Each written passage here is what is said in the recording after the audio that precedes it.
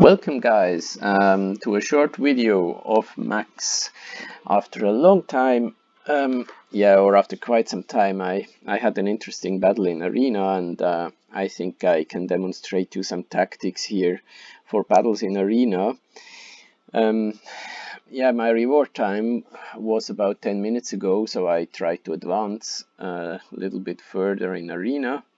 I'm usually defending with putting in Marta here. Now, because my reward time is over, now I will be beaten and then fall back again. But when my reward time is coming, then I will always put in Chet, so my A team. But now I'm back to Marta. Before I fought my way to the front, I was thrown back at rank 114, and then I managed to beat Ryan. And and then this second battle, this fight against Parsa, I want to show you. He has a scary team, really. You will see when we start the battle. He has a good tank. I think he used Cleaver, and then he's using Karg, a very developed Karg, and right behind him Kira. And so then you might think, oh my god, as if one of them is not enough in a lineup, is not bad enough. He's using both of them, Karg and Kira. But here I thought I might have a chance, not by going with my standard team with Fox, but when switching in Jorgen. I don't have that strong Jorgen, but then I made up my mind to go with this lineup because it's actually not good having Kira and Karg in your lineup. It can work when you have more power, but you might run into problems, or one can take advantage of this, because my thinking was his Kira is very strong, is stronger than my Kira, so she will be likely to get through with her basic attacks, her ricocheting daggers. She will get through to Jorgen, and then Jorgen will load up his energy bar first before Karg can use his first skill. Then Jorgen will use his ultimate and then hinder his Karg from using his ultimate. And so I thought there might be a chance that I beat him, and we will see in a moment what happened.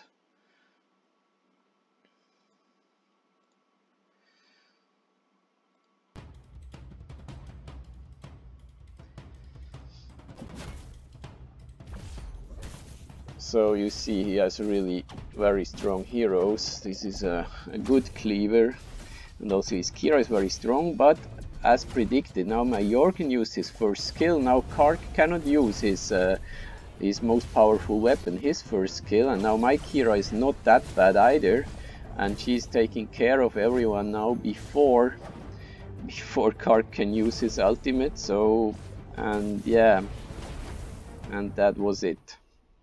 And one has to try. It's scary. His total power is 520 kilo, but it turned out the mechanics of him using two superstars, Kira and Karg, they don't have a great synergy, and they have some synergy, but not in this battle. So I just wanted to show you this. I also against Madeo, I have an interesting lineup here. I don't know why, but when I'm using Chet against him, then I seem to lose. But when I bring in Marta, then it's a win. But don't ask me why. It's very hard to say. Some timing that is a little bit different, and then it turns out that his Kira will fall, and it's usually like this. Now he has a very resilient lineup. He's using Oliver and also Marta and then Wari, a very tough crowd to pass, but for this my lineup with Fox is really ideal. They can develop an enormous amount of damage dealing, and eventually no defense can resist when they are not somehow attacked, and they can develop their full potential together with Nebula then yeah, I just go through, can pass almost any defensive lineup. This last hit was nice, 145 kilo critical hit. I don't know, I haven't seen, was it by Fox or by Kira? But yeah, it's really nice to see this huge amount of damage dealing. I really think the way to play this game is to have an attacking lineup, because when you go defensive lineup, yeah, when the other guy has some all-out attacking lineup, then eventually it will crack under pressure.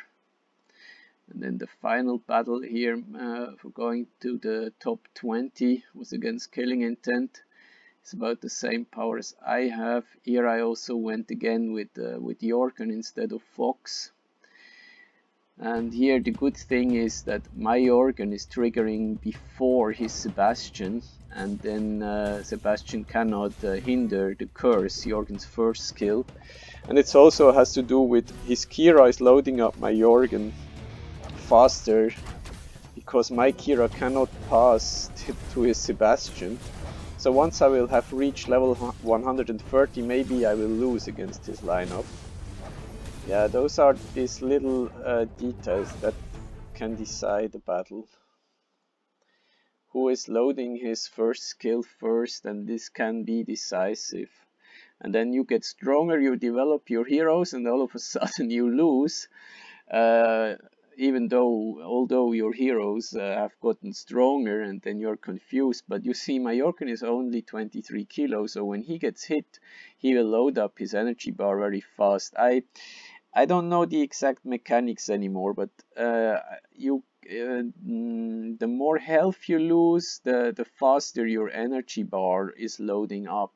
So he is loading up very fast. So okay, there is also danger that he dies, and then of course it's all over. But when he's just a little bit weakish and he's not dying, then he's very dangerous, because then he's loading up his energy bar before the enemy can load up their energy bar, and then his first skill is really powerful. So Sebastian is the guy who can take care of Jorgen, but only when he can trigger his first skill. And when Jorgen is using his first skill first, then it's preventing Sebastian from using his first skill. And yeah, this is nice introduction of Sebastian, making the game more interesting. Maybe the last thing, let's have again a look at the pets here of Parsa's lineup. It's a really powerful lineup. Fenris 3,461. My Fenris has, okay, also over 3,000, but still a bit weaker. Then he has Mara, okay, that's a weak Mara for Faceless, and a medium strong Oliver for Cleaver. So I hope you enjoyed this video, and yeah, I'm sure time and time again, if I encounter something interesting like today, I will make another video. Until then, see you next time. Thanks for watching. This is Max. Bye.